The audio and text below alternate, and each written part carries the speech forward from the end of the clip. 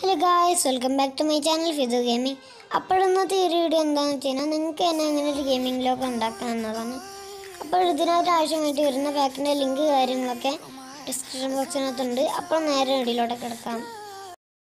ഇവിടെ എന്താണ് നടക്കുന്നത്, വരുന്നവൻ ആരാണ് എന്നൊക്കെ മനസ്സിലാക്കിയാൽ ഈ ലോകത്തുള്ള ആരും പിന്നെ ഇങ്ങോട്ട് വരില്ല.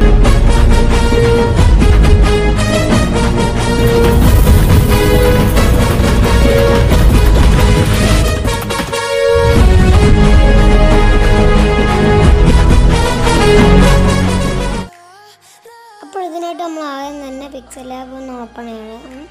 ഇതിന് ശേഷം ആ ഒരു പെൻസിൽ ആ ഒരു ഐക്കൺ ഉണ്ടാവും, അവിടെ നിന്ന് ക്ലിക്ക് ചെയ്യുക. എന്നിട്ട് ന്യൂ ടെക്സ്റ്റ് എന്നുണ്ടാവും, അത് മാറ്റിയിട്ട് നിങ്ങൾക്ക് ഇഷ്ടമുള്ളൊരു പേര് സെലക്ട് ചെയ്യുക. ഞാനിപ്പോൾ ഒരു പേരിടുന്നുണ്ട്.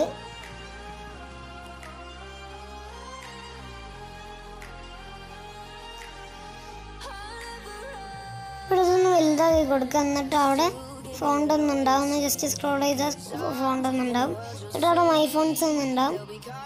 അപ്പോൾ ഞാനൊരു ഫോണ്ട് കൊടുക്കുന്നുണ്ട്. ഈ ഒരു ഫോണ്ടിൻ്റെ ലിങ്ക് ഞാൻ ഡിസ്ക്രിപ്ഷൻ ബോക്സിനകത്ത് പറ്റുകയാണെങ്കിൽ കൊടുക്കാം. എന്നിട്ട് അതൊന്ന് കുറച്ചുകൂടി ഒന്ന് വലുതാക്കി കൊടുക്കുക. എന്നിട്ട് അവിടെ റിയലേറ്റീവ് പൊസിഷൻ എന്നുണ്ടാവും. എന്നിട്ട് ആ ഒരു നടുത്തെ രണ്ട് ഭാഗങ്ങളും ക്ലിക്ക് ചെയ്തിട്ട് നടുവിലൂടെ ആക്കണം. ഇവിടെ ബാക്ക്ഗ്രൗണ്ട് ഒന്ന് ട്രാൻസ്പെറൻ്റ് ആക്കിയിട്ട് സേവ് ചെയ്യുക, അൾട്രയിലിട്ട് സേവ് ചെയ്യുക. എന്നിട്ട് Pscc എന്ന് പറയുന്നൊരു വേറെ ആപ്പ് ഉണ്ട്, ഒരു ആപ്പ് ഒന്ന് എടുക്കുക. ഈ ഒരു ആപ്പിൻ്റെ ലിങ്ക് ഞാൻ പറ്റുകയാണെങ്കിൽ ഡിസ്ക്രിപ്ഷൻ ബോക്സിനകത്ത് എടുക്കാം. പിന്നെ അടിയിൽ ഒരു പ്ലസ് ഐക്കൺ ഉണ്ടാകുന്നിട്ട് അവിടെ ബ്ലാങ്ക് ഡോക്യുമെൻറ്റ് പോയിട്ട് ഐറ്റം എടുത്തൊന്ന് 1500 ആക്കി കൊടുക്കുക.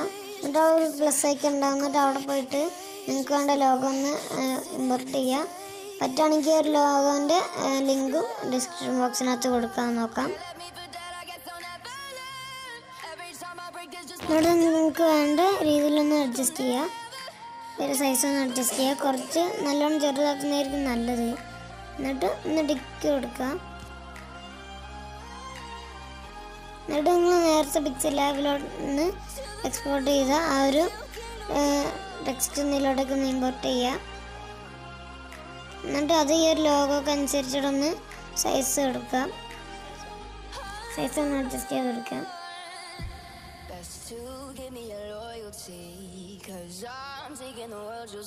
എന്നിട്ട് ഞാൻ ചെയ്യുന്ന പോലെ ചെയ്യുക.